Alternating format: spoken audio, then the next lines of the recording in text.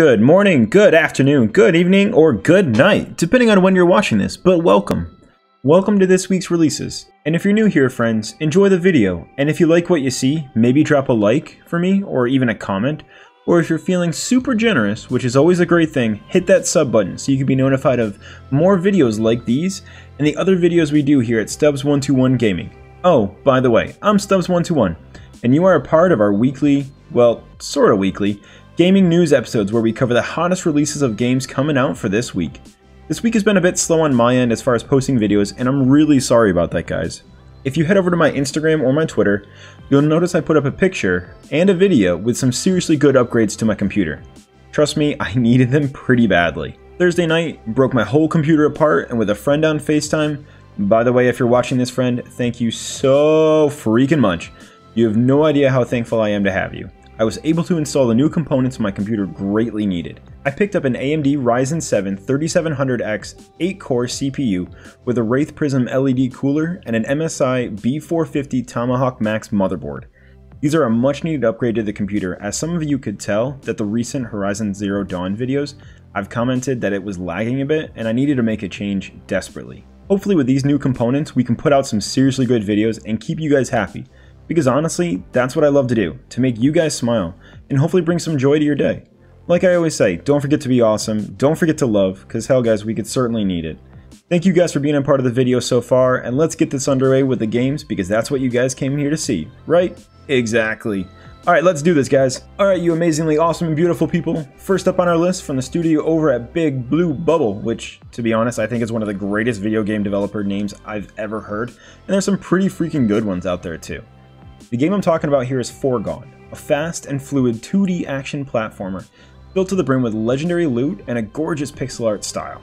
Who doesn't love a good platformer? And if you've been searching for your next one, guys, I got you covered. We are taken to the city of Caligan, who had thought they recovered after a devastating war, but are once again besieged by a corrupting force known as the Harrow. As the toughest, most badass super soldier to walk the earth, it's up to you to investigate the origins of the Harrow and prevent its reanimated minions from destroying our home. There's just one small problem. We all know that the dead will rise because, well, that's what happens when you reanimate stuff. The villain always goes for reanimating the dead as a way to make us hurt, as a way to make us feel and fight off the ones that we once loved. But that's not just it. Old memories that should have remained dead, that should have remained quiet, are being brought to us as well. And that's not good for us at all. With a compelling story of regret and conspiracy as you hack and slash your way through hordes of enemies, it's up to you to carry out your mission and save Caligan from total annihilation. A hybrid-style action platformer with a narrative-driven gameplay mixed in with visually stunning 2D-style gameplay and as many weapons and loot as you can find, Foregone is bound to be one of those games that will keep you playing for a while. Come pick it up October 5th for PlayStation 4, Xbox One, and Switch. Alright guys, next up on the list is a game a lot of people have been waiting for quite some time. This game first released all the way back in 1998 from Larian Studios. This game has captured the hearts of many and has been a mainstay in the RPG community for quite some time. I present to you Baldur's Gate, coming out for Stadia and PC October 6th. Now this game was initially released to amazingly positive reviews from the community on September 30th, and they hope to keep that train moving forward when it's released for PC and Stadia. Now what exactly is Baldur's Gate? Well, if you've lived under a rock for the past 20 years or so, Baldur's Gate is a role-playing game similar to the style of Dragon Age from EA. An RPG, again, if you've been living under a rock for the past 20 plus years, is a type of game that allows you to take command of a character. You build the character, you design him or her, or it, really do whatever you want. Build relationships, destroy relationships, piss people off, help people, or just do whatever the fuck you want. It's up to you, and that's the joy in an RPG.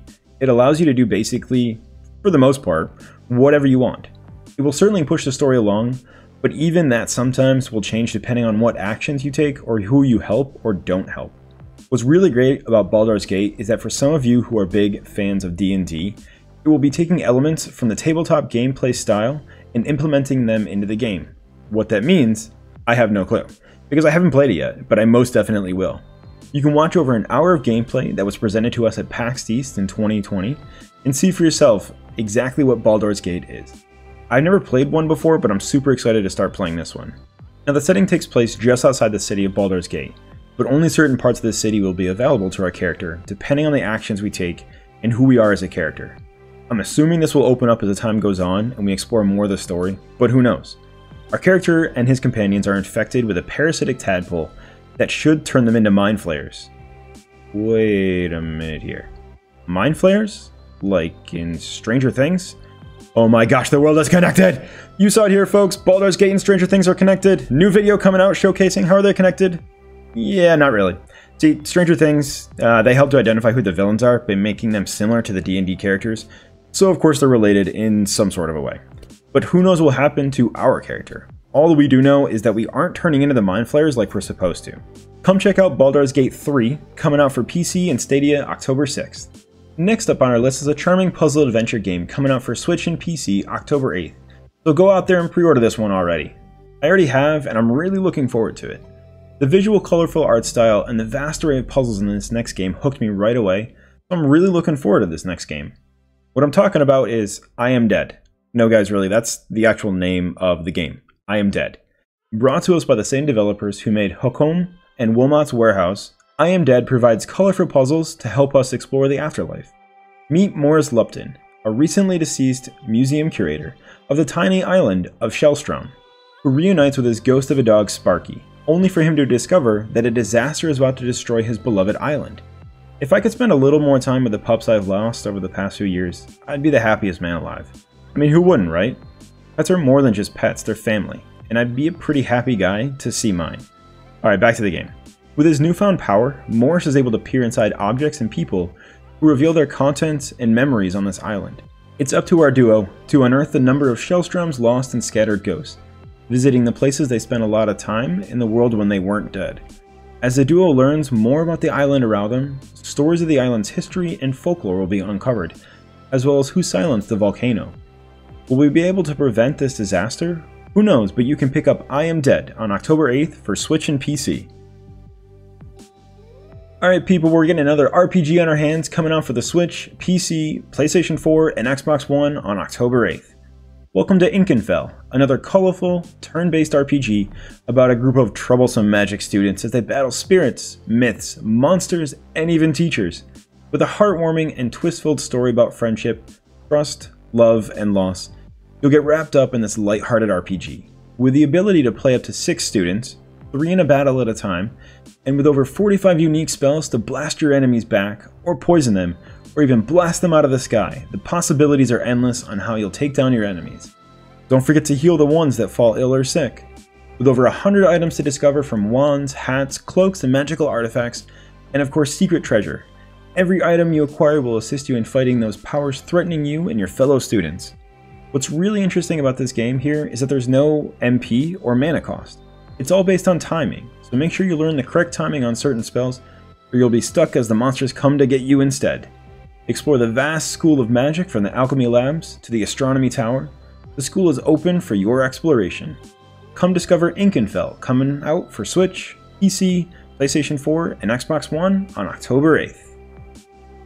Guys, we are moving through this video and I love it, touching on some really good games.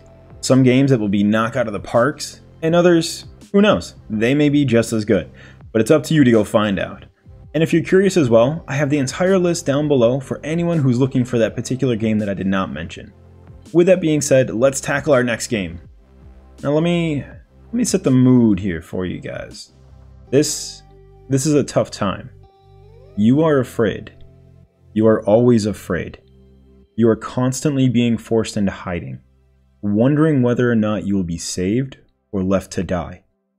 Those of which that served you, that did what you asked of them, have now turned, have now come after you. You are being hunted. You are being slaughtered. You are being kidnapped from friends and family. All you can do is hide and survive and pray that they don't find you next. You are human, and you are being hunted to extinction. This is The Uncertain Light at the End, a sequel to The Uncertain Last Quiet Day, where we met an inventor robot named RT that joined a small group of like-minded machines trying to help what was left of the human race. Machines have taken over the world, and humans are being hunted and brought to the point of extinction. In The Uncertain Light at the End, we are one of those surviving humans that were saved by the machines breaking away from the ones who want to hunt us. Together with Emily, an outcast, we will have to survive in a world ruled by robots and learn to survive against these machines. Why did the robots go rogue? Why did they start to attack us? Was it an AI gone rogue or something much worse altogether? History has shown mankind is able to fight and survive in the worst of times and find ways to rebuild and grow, but this time it seems much worse, and I'm not sure if we'll ever be able to survive. Something tells me this time it's worse than we thought. This is not just a fight for our survival, but for all of mankind. Come and join me as we take this fight to the machines and no longer be afraid and hide. This time, we fight back. Come pick up The Uncertain, Light at the End for PC October 8th.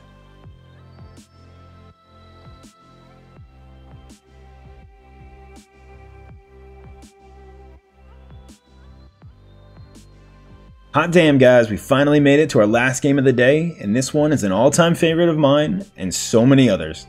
Now when I think of being tilted, I usually think of Call of Duty, someone spawn camping, or somehow knowing exactly where I'm at every single damn time. Or I think of League of Legends, where I get ganked so many times that I can't do anything, and then my team starts flaming me, and I start flaming back, and it turns into a giant mess, and the opposing player just keeps taunting me, left and right, stupid little Teemo hunting my every nightmare. But I digress, sort of. This is another one of those tilting style games. I've seen too many videos of people throwing their controller at the wall, or at the TV screen for getting scored on, or a player being in the wrong position, or scoring and you find out that you're offsides. This is one of those games. I love this game, but I'm freaking terrible at it. I'm talking about FIFA 21, my friends, a game that has been around for what feels like forever, just like every other EA Sports game that comes out each year. But each year there's always something new and better, so let's take a look at those. With multiple game modes, from gameplay to career mode, to the controversial FIFA Ultimate Team, Volta football, and an unrivaled authenticity you don't see from any other game, FIFA 21 always brings up the stops. Now when I say controversial, in regards to the FIFA Ultimate Team, it returns to the idea about loot boxes and if they're considered gambling.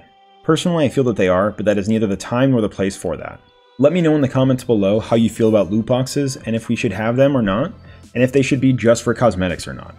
With over 700 teams and over 17,000 players to play from, FIFA 21 will keep you playing for days. With a chance to play on the streets in Volta footballs, and also customize exactly where you want to play, for example, say on top of a skyscraper. The possibilities are only as small as your imagination will take them. FIFA 21 is sure to bring out all the stops like they do every year and send more and more people into a tilting frenzy. Come enjoy FIFA 21 when it drops for PlayStation 4, Xbox One, and PC October 9th. Well, that wraps up another this week's releases, guys. Thank you guys so much for everything. You guys mean the entire world to me. This is awesome. I love doing this. I hope you guys enjoy it. If you guys do like what you see, definitely don't forget to drop a like, drop a comment maybe if you're feeling it too. And if you're feeling, like I said, extra generous, maybe drop me a sub as well too, because we put out these videos pretty often. Sometimes I miss one, sometimes I miss two, but that's okay. I keep trying my best, guys. Thank you guys so much. I've been Stubbs121. You guys have been awesome, and I appreciate everything. You guys have just watched the latest, this week's releases, and if you guys do like what you see, check out the entire list below, because that's where I always keep them. Like I said, I'm Stubbs121, and I will be sure to catch you guys in the next video. And like I always say, don't forget to be awesome, and don't forget to love, because, hell guys, we could always use it. Adios, guys. Catch you guys in the next video. Bye!